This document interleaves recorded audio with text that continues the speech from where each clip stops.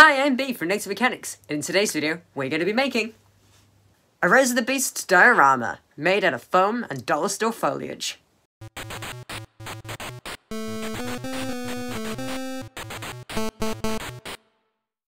So Rise of the Beasts is around a month or so away, depending on which country you live in, so the hype is real. I've already expressed my distaste for the Bayverse in the Bumblebee review, but as people pointed out, Rise of the Beasts isn't Bayverse, so I have hope.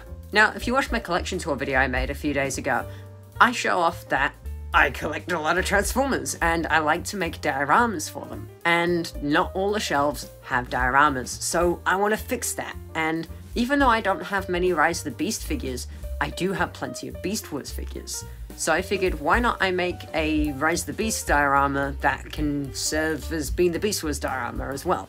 To kick things off, we need to make sure that it's actually going to fit. Now, obviously, I tried to measure the shelf, but I can never get things quite right, so I find to measure it, cut it, and then try and do a test fit. And if it doesn't work, cut it more, carry on till eventually it's about right. I'm just using cereal box cardboard because it's really thin. Now, for most of this project, we're going to be using floor mat foam. I have a ton of this left over from when I did my foam Iron Man helmet, and I thought I might as well use it, right? So now that we get that foam, we can make a start on actually building the diorama. Now, I want this to be a vaguely sort of grassy, foliagey place, but also quite rocky, so we're going to make a base backdrop wall. I'm not worrying about doing walls for both sides, as if you do walls on the sides of the shelf, it tends to look more like a sealed unit, like a room. Whereas if you leave the shelf sides blank, it kind of implies that it's meant to go on further than you can see. Now, I literally just cut a square of foam, but to make it more interesting, I'm going to use some scrunched up tinfoil and essentially just punch the foam in the hopes of giving it some imprint texture. Now, this foam doesn't tend to accept the marks very strongly, it's very subtle, but it's still definitely worth it. It makes it look more slightly rocky than it does just looking like a sheet of foam. So now that we have a base backdrop, let's start on the floor. Now, for half the floor, we're just going to use a square of some craft store grass that I found. I know, I'm cheating, I'm using pre-made grass instead of getting the flocking and the static applicator. I don't have that, sorry. Now for the interesting and fun part. We're going to get to make the rest of the floor out of these little sort of rocky pebbles, make it look almost like a cave or a mountain. To do that, I'm just cutting off rough chunks of the foam in vague, pebbly, stony shapes, and then cutting them with the scissors to be on a slight bevel, very rough, and then we stamp those with the tinfoil as well, making it just have a really cool rocky texture. And of course, the harder you stamp, the stronger the imprint, so doing varying degrees of the strength means you get more texture. This is something that's very key about this build. The actual premise is really simple. Grass, rocks. But if we can make it look visually interesting with a texture of noise, so slight variances and subtle colors and stuff long term, giving it a physical noise as well means we'll have something to paint that will actually look interesting. If we just left it flat, it would look flat. If we're giving it varying bumps and stuff, it just looks a lot cooler. And now you have discovered 90% of this project. That's right, for 2 days, I cut tiny little pebbles, sometimes big pebbles, but let's not get ahead of ourselves. Then I would rough them up again, make sure that they had the little bevels and scissor cuts, and then hot glue it to the base. And eventually, we managed to coat the entire floor in vague rock pebbles. Once the floor was done, we get to do the wall again. Now, I know I've done a base wall, but that's kind of boring. We don't want it to just be flat. Again, we want variance in texture and stuff to paint. So this time, instead of cutting round pebbles, I cut bigger, flatter sheets. Because this is meant to be the side of a cave, it's going to have bits that are sort of built up and sort of scaffolding around. We just want it to look as natural as we can, and I highly recommend using plenty of reference material. I was predominantly using the Rise of the Beast trailer, obviously, but if you want to make your terrain more unique, you can literally just go out into nature, take a picture, try and copy it. If you want something to look realistic, take something that's real. I also made sure to add little bits of trees and stuff like that, just to give it a little bit more interest, and then it's time to start painting. Now, I'm quite happy with how most of the dollar store foliage looks. I'm still going to tweak some of the greens later on, but for now, let's focus on the rocks. Now, the rocks do not look like rocks. They are yellow and they are blue. So, let us give them a black base coat. Even though we're not going to have black rocks, if we have a base coat, any bits that we miss will look like shading, and it will be a good way to add a nice depth and layering effect with other colors later on. This was really fiddly and really time consuming.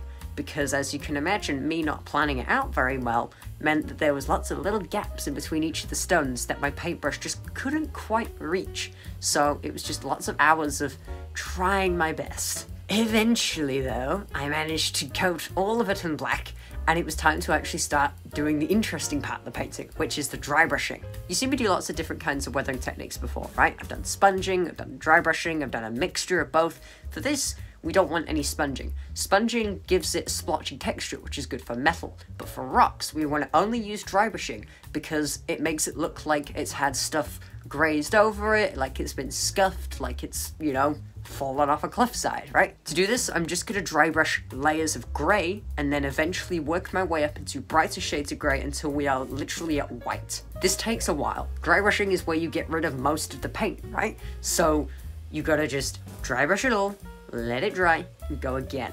I'm not being too careful about masking the grass, as I'm probably going to paint more of that later on, so for now I'm just using the big brush, just lathering it all over, and trying my best to brighten it up as quick as I can. Eventually, I got it to a stage where it was as bright as I wanted, and I started to do highlights of green. This is just to give it slight mossy tinge, you know, slight jungly, grassy look. If we just left it stale grey, that'd be kind of boring, so any other colours we can get, like green, is gonna be so much better. Now for the grass, to be honest, I was really happy with how the dollar store grass came already, so I literally just did the bits that I accidentally painted grey, and a couple little splotches here or there, a bit around the trees to give it shading, but other than that, it was basically fine. It's all well and good having grass and trees, but we need vines and leaves, and these are from the hobby store, not the dollar store. Once I'd added the vines, I was about ready to call it quits and say it was done, except it then got pointed out to me that I kind of need moss, don't I? I need the rocks and the moss and the foliage, and that was a brilliant idea. So I had some of this fake craft moss that I could just stick in all the gaps and hot glue in place. And then I gave everything a little bit of paint. I added some yellows to the trees, added some darker greens to the moss, and also a tiny bit of a black wash and some dark green to the leaves. Just because it's factory made, which means it's always pristine printed colors. But after a few days of cutting, gluing, and painting, we're ready to show off my Rise of the Beasts diorama!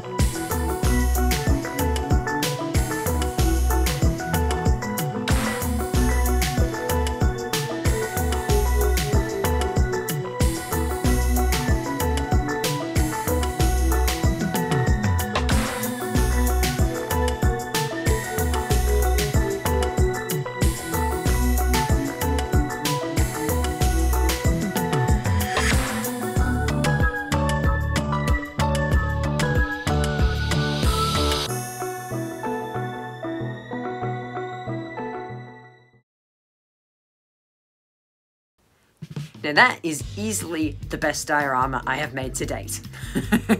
I love the way the black paint really shaded in between each individual rocks. The slight tinge of green dry brushing and the moss really helps all bring it together. Plus, my figures look awesome on it now. Hang on, let me just, hang on.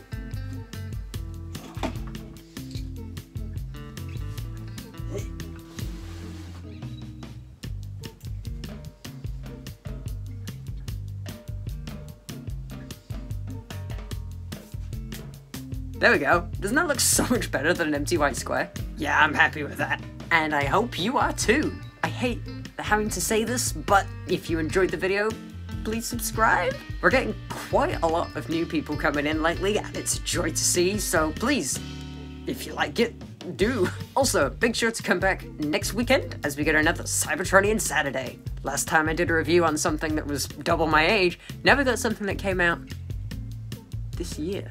Otherwise, I hope you have a lovely rest of your day, and I'll catch you next time. Farewell!